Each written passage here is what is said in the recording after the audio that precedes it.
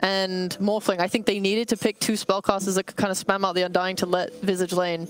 Never mind, he literally gets instantly dove and killed. Getting dove in that situation. Tombstone dropped out, and that is going to be your first blood. Meanwhile, mid lane matchup, nothing to say. Stays alive, and Planet not going to be able to collect. The Fisher block was nice. Worst case scenario on both ends of that roam. You don't get this mid kill. Yeah. Handshaker missed the XP bottom while the Visage was dead. Not a good sequence for LGD at all. At least the safe lane seems to be going pretty well, as the double range heroes combine for a cheeky little pick off with the blood grenade. Yep, top CS as well, 23-1 for the Medusa. So would not surprise me if that's the case, considering they have the Beastmaster to clear through it. Sniper pretty decent at doing those as well. And here is the Tombstone flank. Slow down Shiro, throwing him back into it and burst him down. Now the Fisher did come in and get a counter kill, but it's support for core, particularly a carry dying for PSG LGD. Gaimin Gladiators continue to get the better of PSG LGD, despite the fact though the net worth is very even. Behind in levels versus Dyracho, so every time these mid skirmishes are happening, the side lane for LGD is not going that well. Oh god, the illusions are going to stop his TP back. Nothing to say. He's in trouble. The assassinate keeps on being put on him. He's going to have to dodge it somehow. It's out of mana. Yeah, he's dead. He is dead, dead, dead. At least he took it like a man. Yeah, he ran charging at his enemy. And they're pushing in towers. I mean, they did a bunch of damage to mid tower. Now Dyracho and Seleri are coupling together to zone out New, but they have extended pretty far here.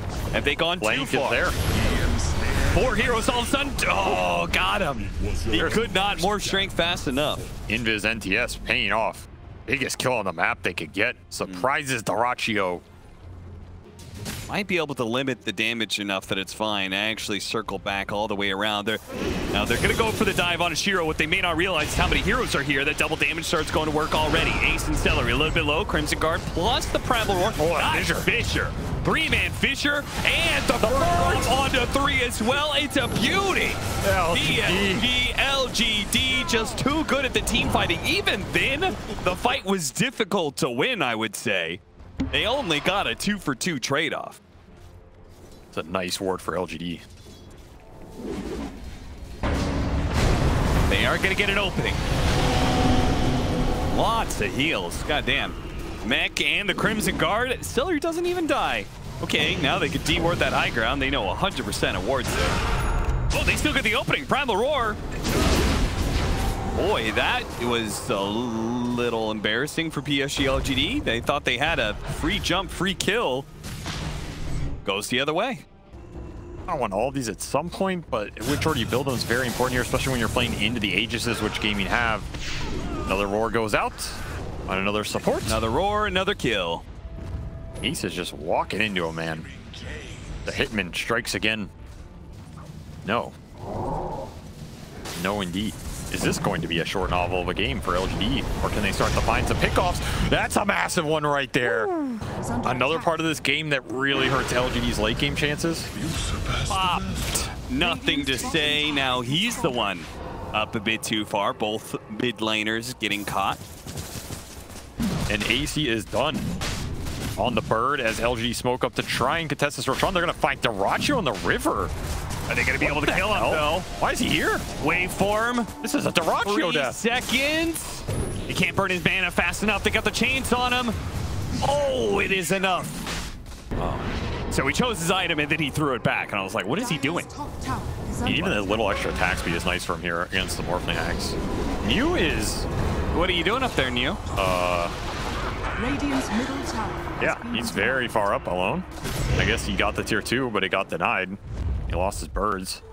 Because you have to keep the formation with protecting the sniper, letting the Morphling find a target, but the second LGD kill one support, it opens up the flanks, and suddenly... Jumping in for more, nothing to say. Braving the Primal Roar, which doesn't come out until now. Ace is tanky, but there's too many heroes in. Nicely positioned from the Medusa as well. Puts the Stone Gaze between the Beastmaster and the Sniper, but they couldn't do enough. Nothing to say now low. New's going to be left behind, it seems.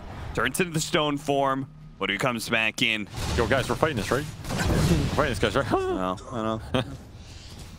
I don't think LGD definitely did not feel confident fighting out without resources on NTS. I feel like he's too much of their damage. Oh, Tofu, you went a little too far, my friend. Gotta respect the chain stuns from the Earthshaker and the turnaround potential. He's got a shield rune, so even if they find him here... Spots. Oh, telekinesis, Primal Roar. A little bit of an overlap here, but too much damage. The shield rune could not protect him against that kind of firepower. But LGD are happy with this trade if they can commit and get it. Shrapnel reveals it at half health. Shiro going to be in trouble here. Primal Roar going to be used against him. Seleri up here on the high ground. Well, turning into the Earthshaker and getting a good Fisher to block out Shiro. He's just not getting any damage done. He blinks over to the side. Planet's going to be the target here. Dyracho tries to catch him, but a blink away. Managed to get him out, and he misses life too. You need help. Jump forward. Dyracho doesn't hit the two-man Echo Slam, but finally he falls. Shiro is struggling to be able to keep with these heroes at the same time. Finally pops the Stone Gaze, but it's going to be used as a retreat. Just can't hit anything. He's getting stunned for so long in these fights. Gainer is able to wear through the Medusa, and now Roche is falling. He's back in. Can he get it? Take it, but no, the Aegis is snatched up by Quinn, and he turns around now with the Manta. Oh, actually, they can kill Quinn once. Nothing to say. Sticks onto Dyracho, who's out of mana as well. They're running out of resources. Oh, Quinn, he's going to die a second time, and the team can't really help him out. That's not enough. Shiro out of mana, Shiro out of mana, but he gets a Mystic Sync back into play. He gets a little bit more mana. White Smile's going to start healing him up, healing him up, healing him up. He's good. And now, telekinesis to get Dyracho out of there. Primal Roar 2, but the Earthshaker is going to jump in. Hits the Fisher onto 2. Don't think they know about Tofu, but they catch 1. This comes down to if they get on top of the sniper. Like that engagement, once they're on top of him, he just melts. That is not a man fight Quinn is winning. He does not have Satanic, does not have extra displacement.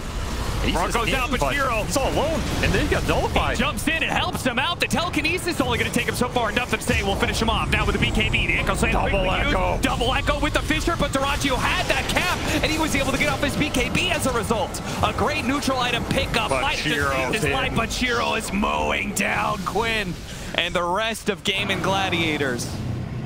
Oh, this late game is heating up for LGD. First, the Beastmaster initiations. LGD getting that objective at last. We're on the Pugna, but where's the damage follow-up? Nullifier, but nothing to say. Is right in the mix. Gleipnir onto 2. Quinn's forced to be able to use the Hurricane Pike to be able to get away from this Ember Spirit. It will finish off Tofu, but the Stone Gaze, it locked down Quinn. Quinn didn't see that one coming. Shiro does almost kill him, but the Silver Edge allows Quinn to be able to get away. Constant Vision problem's going to be abound, but they do manage to find the Beastmaster before he can TP away. Meanwhile, Rack's in trouble. Dyracho with these heroes dead. Mission, though. Careful. No fire on him. Trying to crawl away. Shiro's going to keep him slowed. These constant snake stuns are a problem, too. Fisher stunned. He's dead. Oh, no. Now they're into a real desperate buyback scenario. And do you have enough to repel LGD?